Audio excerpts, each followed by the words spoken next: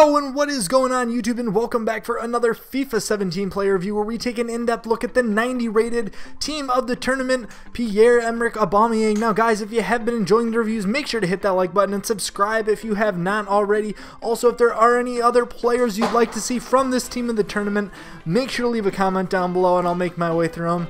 But guys, let's take a look at his overall record for me. Now I was able to pick this coin up last night for 547,000 coins on the Xbox. Aubameyang played 5 games for me, scoring 7 goals with 0 assists. Now I applied the Deadeye chem style to him to increase his shooting and passing. But guys, let's jump on into his in-game stats. He's got 93 positioning, 94 finishing, 84 shot power, 90 volleys, 87 agility, 99 sprint speed, 88 dribbling with only 71 balance. He has the finesse shot, speed dribbler, and chip shot traits, as well as speedster, clinical finisher, and complete forward specialities. Those high-low work rates, 3-star skills, and a 4-star weak foot.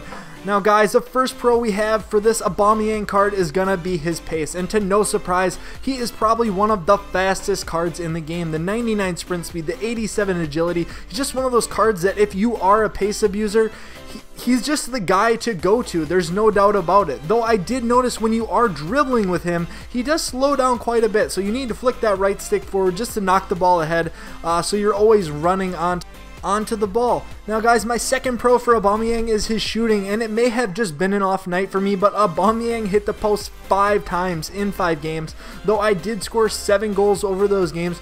So this card is absolutely clinical in front of goal, guys. There is no doubt about it. He has that 4-star weak foot, so you don't need to worry.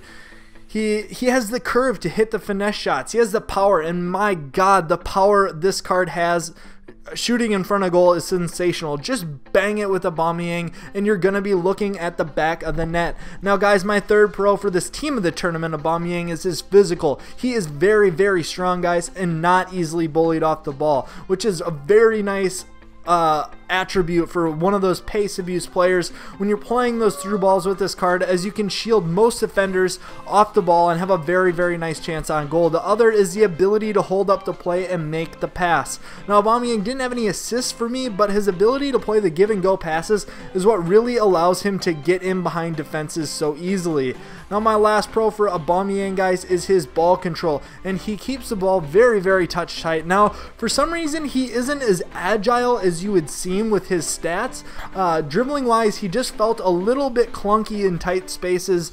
He's not able to weave around defenders like you would imagine a Messi or Ronaldo when you're dribbling, so that's just one thing to consider, guys. Now I had a lot of fun using Aubameyang, but there are a couple of cons. My first is going to be the similarity to his 89 rated card, and honestly guys, I didn't feel a single difference between the two at all, besides this one cost 50,000 coins more.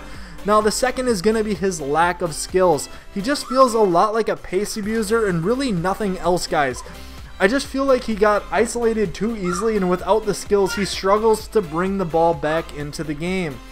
Now my last pro, guys, or con, is his balance, and simply this guy goes to ground so damn easy, guys. It's maybe one of the most frustrating cards I have used in FUT this year.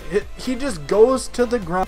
Now, since this card costs around 550,000 coins on Xbox at this moment in time, do I think he's worth the coins? Honestly, guys, I would just stick to his second inform card. If you are a big fan of Aubameyang, there was really no difference between the two for me, and actually I think for the coins, just in general, there are better strikers in the game with similar pace and are more elusive of defenders and just add more to the gameplay.